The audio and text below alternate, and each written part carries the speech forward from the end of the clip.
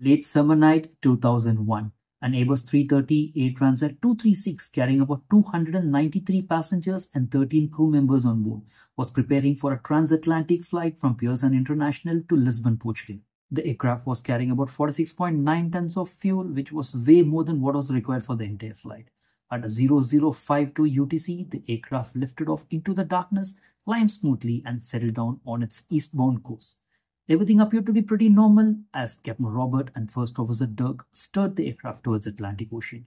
No one on board could ever imagine the harrowing ordeal that would unfold in few hours. Roughly about 4 hours into the flight, high above the mid-Atlantic Ocean, trouble has already started brewing invisibly. Unknown to the crew, a fuel leak had started at 0438 UTC from a fractured fuel line from a right side engine. The fracture in the fuel line was due to a maintenance error days earlier. During the right engine replacement, there was a mismatched installation of hydraulic tube and the fuel tube, causing them to rub against each other. Due to high pressure, the fuel pipe ruptured, causing the fuel to spray inside the engine compartment. Initially, the leak was too small to be noticed, but it was about to become a major threat. At 0500 UTC, the first indication of the trouble appeared. The crew noticed that the readings of the oil pressure gauge of engine number 2, that is the right side engine, was not usual.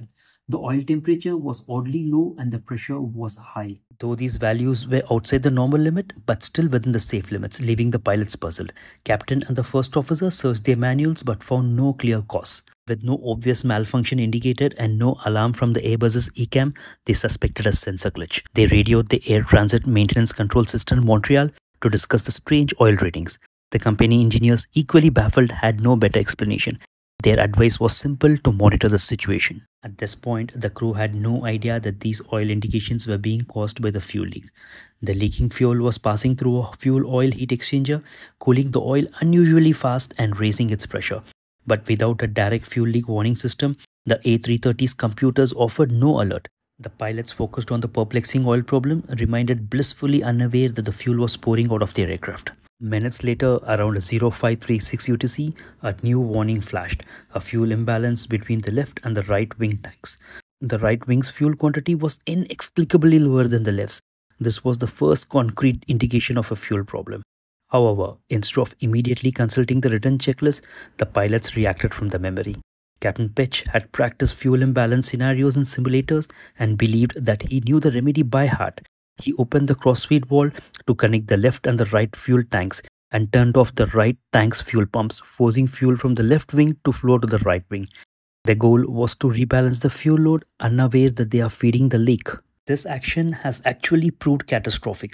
Fuel gushed from broken line at about 13 tons per hour, now drawing from both wing tanks instead of just the right. In hindsight, this was a critical human factor error. By not checking the fuel imbalance checklist, the crew missed a caution note that would have warned them about a possible leak. Feeding the leak caused the available fuel to plummet rapidly. Within minutes, the total fuel on board fell well below what was needed to reach Lisbon. The seed of disaster, the unnoticed leak, had now grown into an emergency. By 0545 UTC, the situation was dire. The fuel remaining was now below the minimum required to safely reach Portugal. Captain Pitch made the urgent decision to divert to Lajes Air Base, a military airport on Terceira Islands in Azores, the closest land available.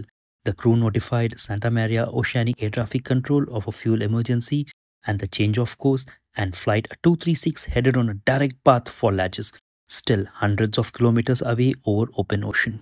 Knowing they might not make it to the land, the crew began preparing everyone for a possible ditching, which is water landing. At around 0600 UTC, Captain Pitch informed the lead cabin attendant of the low fuel emergency and the plan to land in Azores in about 40 minutes.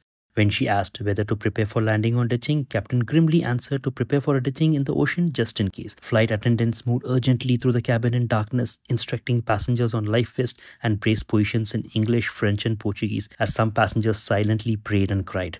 Around 0613 UTC, as Flight 236 was still about 150 nautical miles, that's roughly about 280 kilometers from Lajes, the worst happened. The right engine flamed out due fuel starvation. In the cockpit, alarm rang. The captain and the first officer remained calm. The Airbus A330 could fly with one engine, but not for long with so little fuel left. Captain Pitch immediately initiated descent from flight level 390, that is 39,000 feet, to 33,000 feet, the optimum single engine altitude for their weight. They hope to stretch their glide and fuel as much as possible. At 0623 UTC, the first officer radioed the air traffic controller, urgently conveying that one engine had failed and fuel was nearly exhausted. Air traffic controllers sprang into action, cleared the path to Lajes, and advised the crew as they descended towards the island. By now, the Flight 236 had only 600 kgs of fuel, a few minutes worth flying left on board.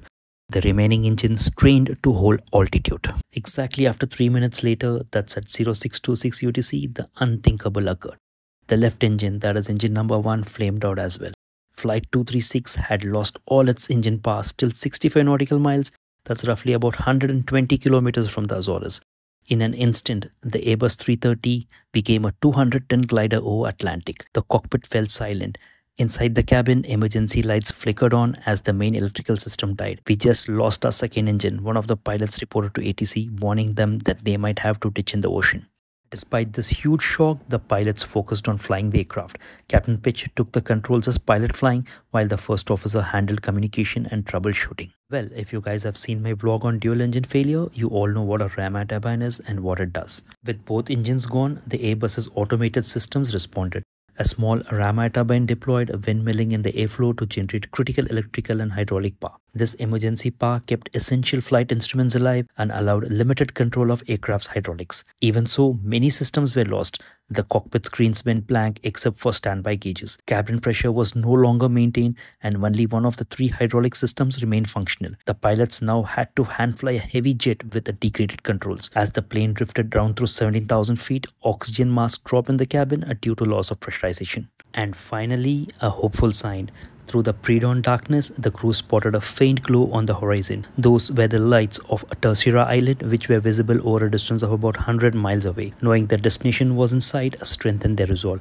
Air traffic controllers at Lajes, using radars, guided the powerless jet towards the airfield. They repeatedly flashed the airfield's runway light on and off, trying to help the pilots orient themselves to the runway's location. Roughly around 5 minutes later, that's around 0631 UTC, Transat 236 made contact with Lajes air traffic control and was cleared for a straighten approach runway 33. The Airbus 330 was still too high and fast, and even in a glide, it had excess energy. To bleed off altitude, Captain Pitch executed a 360-degree turn and a series of sharp S-turns on the way down. With no flaps or spoilers available, actually most of them were inoperative due to non-availability of engine power. He used creative banking maneuver, which is addressed as side slip in aviation, to increase drag. On final approach, the flight attendants yelled the brace command and the passengers got into their respective positions. The huge A330 came in hot and heavy, roughly around 200 knots, which is about 370 kilometers per hour. In general, the approach speed of any big jet is around 145 knots, which is roughly about 270 kilometers per hour. At a 0645 UTC with no engines, Captain Pitch managed an astonishing landing. The first impact was hard, about 1030 feet from the runway threshold, causing the jet to bounce back into the air. Captain Pitch held it steady as it slammed down again at around 2800 feet down the runway. He immediately jammed on the brakes. The plane's anti-skid system was inoperative, so the wheels locked up. Tires screeched and disintegrated, rims sparking on the runway. The aircraft decelerated violently. After around 7,600 foot ground roll, Air Transat 236 finally came to a halt with about 2,400 feet of the runway to spare. Captain Pitch wasted no time and commanded an emergency evacuation. Slides deployed and passengers streamed out onto the tarmac. Shaken but alive, all 306 souls on board survived. The final investigation report identified multiple causes and contributing factors. It faulted the maintenance planning and quality control that allowed the mismatched parts to be installed. It also highlighted the crew's decision making. The crew failed to recognize the fuel leak in time and inadvertently worsened it by performing the fuel imbalance procedure from memory. Because they did not consult the checklist, they missed the caution that might have alerted them to a leak. In fact, no fuel leak procedure was initiated at all during the entire flight. A critical missed opportunity to mitigate the loss of fuel. Despite all these findings, public opinion hailed Captain and the first officer as heroes for saving everyone on board. So that's all for today, guys. Do drop in your thoughts and opinions in the comment section and do let me know how you would have handled the situation. If you like my content, do like, share, comment and subscribe. I'll see you all in the next one. Till then, God bless. Bye-bye.